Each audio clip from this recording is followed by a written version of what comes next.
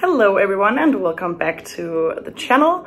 I got a comment from one of you guys on my most recent video that says, "Hey Naya, could you do a video on where your overall vision for your style and wardrobe is currently at?" I've been following you for a long time and I still remember when the goal was to look like a rich tennis mom. Yeah, you've been here a while. So I'm just wondering how it's all progressed from your point of view with all the initial decluttering and rebuilding. And I thought this was such a thoughtful question. We really haven't touched on this for such a long time and it's a perfect time for this video. So I'm in London right now. I don't have like the best setup, so I thought I'd just like sit down on the ground. I mean, it's as good as scenery as any to sit down and just share my thoughts and feelings about this question. You know, when I started the channel in 2020, it was the very early stages of me decluttering and rebuilding my wardrobe. At that point, it was made up of a lot of fast fashion and I felt very style confused. I had sort of like lost vision a little bit of like maybe what I like. You know, I was also just quite young, so a lot of the time you would also just been like following trends to like a certain extent. I mean, I definitely did have like a sense of personal style, but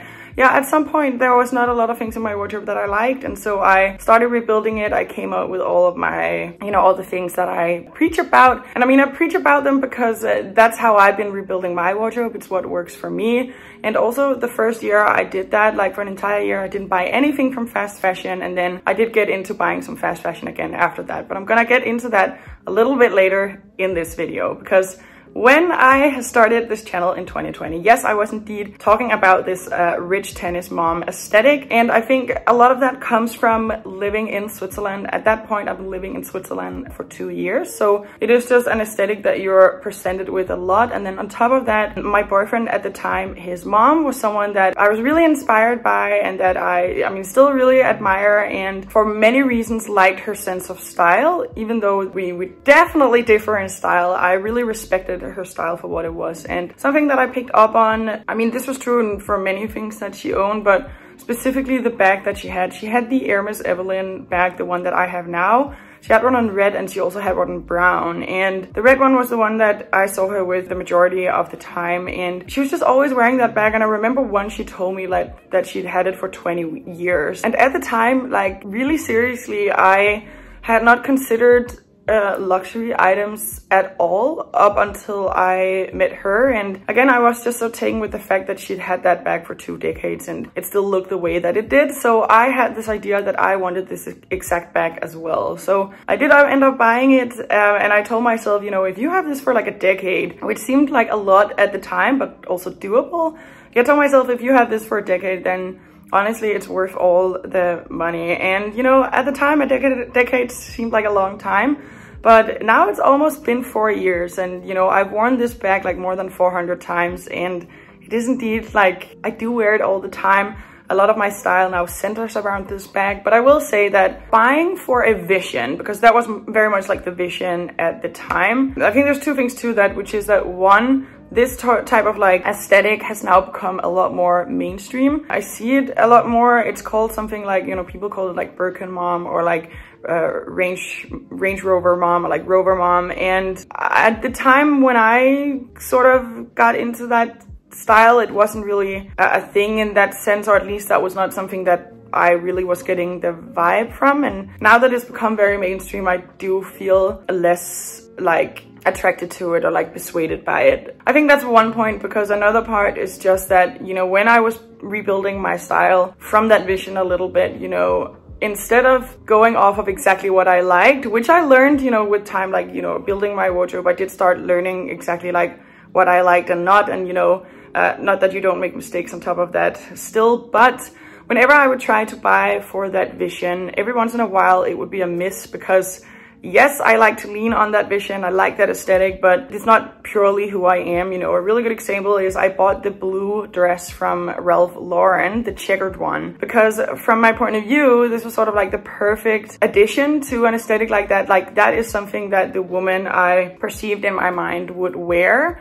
But I never really got around to, because even though it was part of this vision that I was building from, like that vision wasn't necessarily like 100% authentic to who I actually am. So at the time, I was definitely building my wardrobe out of a vision, and I think that that makes so much sense before you have like developed your own both like taste and values when it comes to clothes, like truly, where at some point my own personal taste took over from the need to have like a vision for what my wardrobe needs to look like. And I think in some sense I've started to like wake up to my own personal sense of style more and more. You know, I've also started to spend some more time home back in Denmark, or Copenhagen, where I'm originally from. And for a long time I abandoned this Scandi like cool girl aesthetic, which is what I call it, in order to find like a better sense of like base style. And now I am starting to wear certain like elements of like the cool girl aesthetic again, but it's done in a way more mindful way, where like now I really feel like I have my base wardrobe down so well that I can start adding things on top of it. So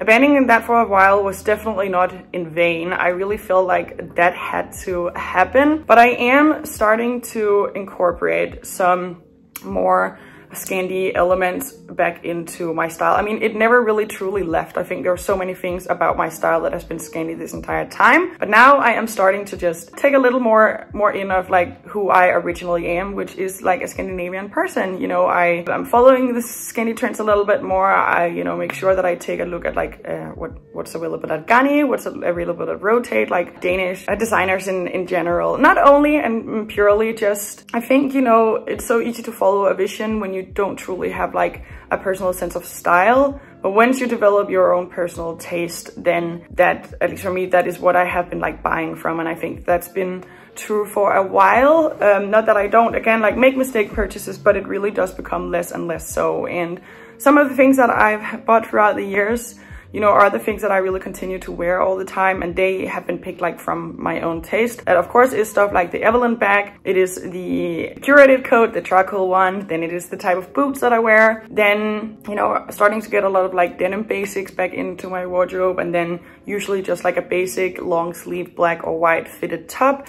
Then there's something like, you know, the Ganni leopard sweater, which I think I've only worn it like 30 times, but it is just like such a staple within my wardrobe. And yeah, a lot of the things I have now are things that I've had for, even if it's not many years, then at this point it's starting to become like years. And I think that is sort of like the vision from my style, is just staying authentic to my personal taste and also like the culture that I come from. Not that you can't like borrow from other cultures, you know, I'm also very interested in like UK fashion when I'm here, for example, or, you know, there are so many things of elements from style in Switzerland that has definitely become like integrated into my style. And I'm definitely so happy that that has happened. I think it's taken my style very far to sort of come to Switzerland, and like where everything is a little bit more slowed down when it comes to fashion. And also, again, there's a lot of emphasis on natural fibers and what fiber you're wearing, where in the UK, just honestly, they are just they are quite behind on that mindset compared to both the Swiss but also the Scandis. So that's definitely not like a, you know, I'm not trying to, I mean, that's just a truthful or an honest observation. But yes, so that is a little bit about my style, and the vision on it is just, like I said, to follow my own taste and, you know, what I authentically like, and incorporate these like cultural, what could you say, traits from like, you know, the Swiss and the Danes, and also maybe a little bit the UK now that I'm spending a little bit more time here as well. But there is like a huge thing to this that I definitely want to talk about. You know, at this point, I almost feel like I am a YouTuber. You know, at the very least I have like a YouTube channel, and I know that the channel is only like at 22K, but I've been doing this for a while. And something that has been, you know, I started this journey because I really like doing this. I do also like sharing. I definitely doing this because I like it, or I wouldn't be doing it. But something that has taken me a little bit by surprise is the factor of like dealing with other people's like expectations of me and like what I do with my wardrobe. I've actually found it a little bit difficult at times, because like I'm just still me. I just make these videos, you know, and like it's very important in terms of like integrity to practice what you preach, but I don't always, you know. And yeah, it's just there's a couple of reasons for saying that, and one of them is probably like the big one, and that is when I started the channel, you know, I'd sworn fast fashion off for a while. I remember thinking that that was gonna be forever. And when I say fast fashion, I mean stuff like Zara, H&M, Bershka. I mean, I've never bought anything from Bershka, but it's a good example. You know, Primark would also be an example now that I'm here in the UK. And it lasted for a year. And then what happened was that I found this shirt in store. It was this baby blue. I mean, I'll pop a picture up so you can see it. And I thought it was so beautiful. I really wanted it, and I actually debated it for a bit. It didn't really cost a lot. And it would have been sort of, I want to say like innocent to just get this top and then go about my life. So I did end up making the decision of buying this top from H&M. And then it was sort of almost as if like the diet was broken, like almost in a sense where like you have one cookie and then because you already had the cookie, you eat the rest. That was how it felt a little bit for me in this top from H&M. And then, you know, I don't know, I like my audience a lot, but it's again this thing where like there are a lot of people watching, and some people were very disappointed in the fact that I bought this top, and I wasn't necessarily super like happy with it either myself, and I felt it was a very complicated process to go through, honestly. And it was easier to then just be like, you know what, screw that, and then go about buying fast fashion, because sometimes it's really difficult to continuously making like the hard choice. And yeah, I've been buying fast fashion for a while now. Again, I've been trying to do it a little bit more mindfully, but then every once in a while, you know, it's hard to do something like that mindfully, which is probably something that you shouldn't be doing much of to begin with at all. And yeah, it's something that I've been really struggling with, this thing where like I do this for me, but then other people, like it will impact how you feel about what I'm doing. And yeah, it just makes it, my vision for the channel, or like my vision for my wardrobe is actually to go back to not buying any fast fashion at all. Maybe do something like, say, I'll do another year, because I think doing like it in bits might be better, because the last time I really thought I would never buy any fast fashion again, and it would have probably honestly been better for my wardrobe if I hadn't, but it doesn't make it easy. But this time it's more difficult to say it out loud, because yeah, there are people watching, and it's not easy, yeah, disappointing yourself to begin with. And then yeah, it's just something that I've dealt with, this fact that, you know, I'm already doing this for me, but then there is this added layer of, you know, other people watching. I've found it like such a disconnect from the relationship I actually have to my wardrobe. So yeah, that is actually sort of like my vision for my style going forward. Going back to not buying any fast fashion and then see where that goes. It is difficult in some ways. It is pretty taxing. Like there are some things which are just more readily available at fast fashion, which makes it so much easier to manage your wardrobe. But you know, I will still, even though there are also people who have opinions about that, but honestly, I don't care about that. Like, I will still be buying things from Arcade and other stores. You know, these higher end brands, which comes from the same groups, because I've just found the experience having that clothes in my wardrobe completely different, where every time I buy something fast fashion, almost all of the time it pollutes my wardrobe. But then on top of that, there's also something that's a little bit difficult about it, which is that I do have some pieces from fast fashion that I truly treasure. Actually, what comes to mind is the 3 things I bought when I was in the UK the last time, which is my Zara denim skirt, my Zara brown jacket, and then also my black jacket from Zara. Then there's also my H&M denim jacket, the dark one. Trying to think if there's anything else, but if nothing else, there are these 4 pieces that I truly just like love and treasure within my wardrobe. I mean, the brown jacket, you know, had I not bought that, I might have found something similar later down the road, and you know, I would have lived without these pieces, you know, my wardrobe would have survived, but I do truly treasure them, which is why it's so difficult to, I don't know if that's the only reason why, but that's definitely something I take into account of like, continue to build on my wardrobe. Like, do I really want to make this statement that I don't want to buy any fast fashion at all anymore, and then knowing that I'm not just like internally dealing with like my decision and opinions, but that every time I share something, there's like an added layer of having the channel. I find it difficult. I just do. But that has also gone better. It's something that I'm continuously working on. Yeah. So I don't want to make any like ultimate statement right now. I think, you know, those of you who watch this video are probably the ones who are interested in the journey that my wardrobe has taken.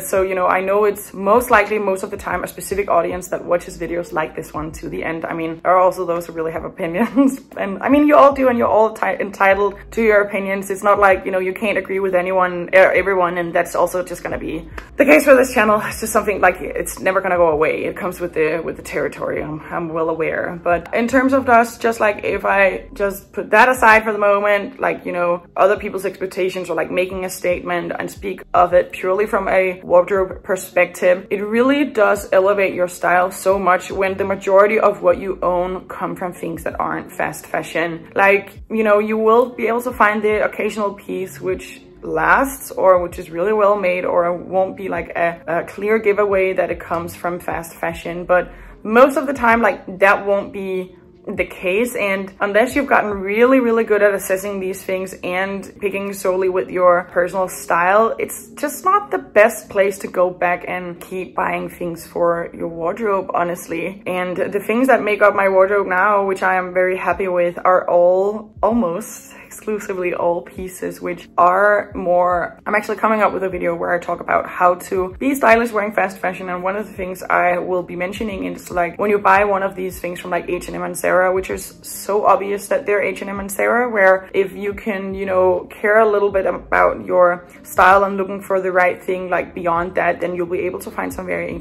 interesting pieces. Like one thing I just bought, I'll be talking about in the next wardrobe updates, is a blazer from Odd Muse. I'll be popping the picture up here. Honestly, this could also be because I'm living in Switzerland, but like I paid 145 pounds for it. It's like nearly the price and the actual price of some blazers in Zara. Yes, this one is also polyester. Yeah, I'll go into again Odd Muse more in another video as well, but this blazer really has such a nice structure to it. It does have a couple of like twists to it, which makes it like unique, and it gives your look something different than if you're just purely buying things from the fast fashion store. So, I mean, you know me, when I talk, I just talk and talk and talk. But this is what is on the agenda for my personal style, is just continue to wear the things that I like, buy with my own taste, and with a like reintroduction to some of the scaly things that I have left behind before, and then continuously, to the extent that I want to and that I can, like buy pieces that are like more unique, and even if they are also a little bit more expensive as well. And then just because I am in the UK, just maybe add this as well, something I find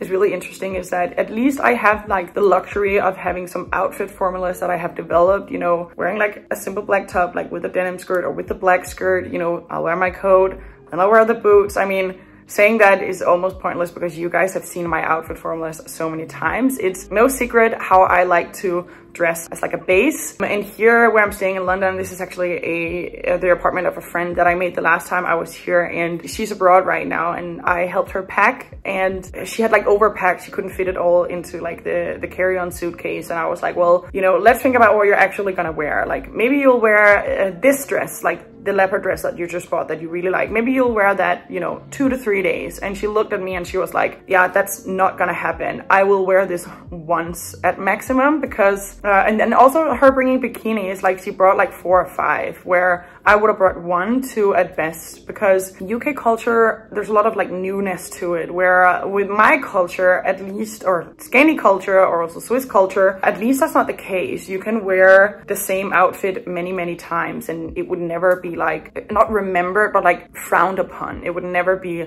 looked at in like a bad way to wear the same things many times. And like for me, it's like that's a luxury. It's so nice to be able to address the same way a lot, so that whatever I add on top of that like really gives something to it, and then be more mindful about like what I wear. Because if you are stuck in a like cycle or a culture of needing to reinvent the wheel every time you need to wear an outfit, my god, it is so difficult to develop a true sense of personal style. And also it's so expensive, so no wonder that, you know, that you buy a lot of stuff from fast fashion. And seeing that I don't have that, then it should also be easier for me to not do that. I think that's what I have to say for now. Please share in the comments below. This is definitely a video where I want to hear your thoughts and feelings and opinions. And yeah, I'm just getting back into posting, you know, and coming to these terms of like, yes, I want to be transparent when I can, but also just remember that first and foremost, like I just share what I want, and then yeah,